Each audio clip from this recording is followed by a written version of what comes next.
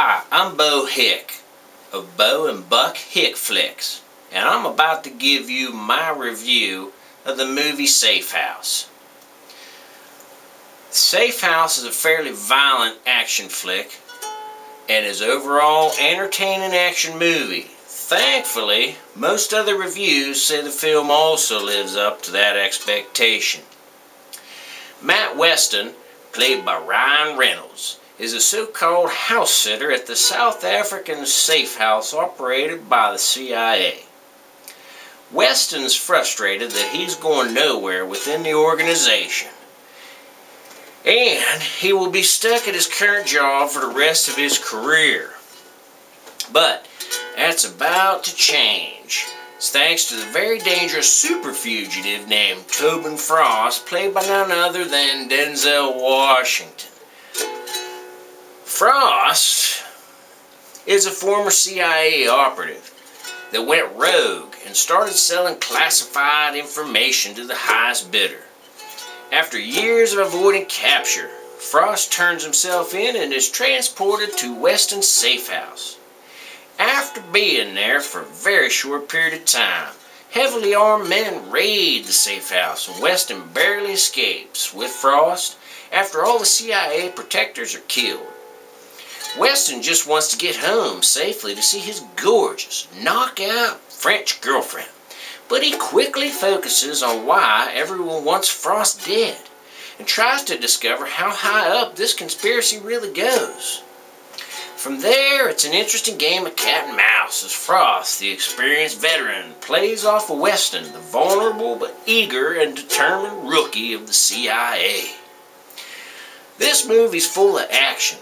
There are car chases, shootouts, and even a few brutal hand-to-hand fights. And it is nice to see Ryan Reynolds' performance, which is believable, and he can distance himself from his well-known comedy roles.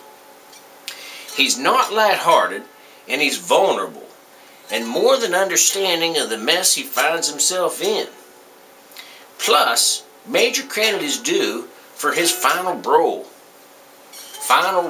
and brawl in the film, which is absolutely brutal. Reynolds isn't the only impressive dude in the cast. Of course, Denzel demands your respect, and he is dominated in the role in cold, talented Frost. He fits the role perfectly with his smooth confidence and his ability to become intimidating in a mere moments. Safe House also has some other talented actors like Vera Farmiga and Brendan Gleeson, but their roles are limited to pretty basically confined mostly to CIA intelligence rooms. I have to admit I'm a fan of Vera Farmiga. I think she has the ability to hold your attention and make you believe it is very serious.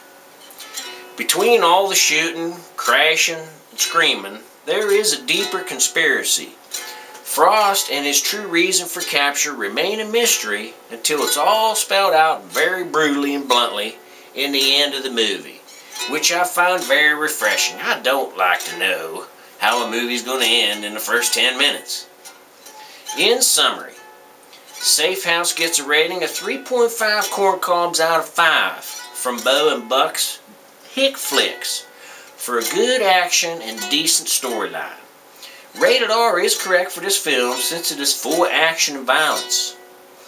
Once again, this is Bo Hick of Bo and Buck Hick Flicks. I hope that you enjoyed this video review and you find it helpful before you go watch this really decent movie.